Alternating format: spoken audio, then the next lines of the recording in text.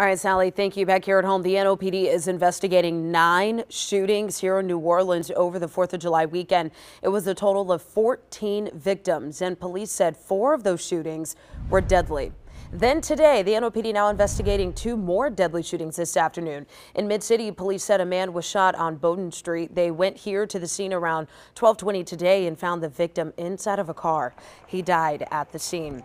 In New Orleans East, minutes later, prior to actually around 12:15, police said a man was shot on Chef Mentor Highway. EMS took him to the hospital where he died. Anyone with information on either of these 2 crimes, you can call Crime Stoppers anonymously. That number is 822-1111.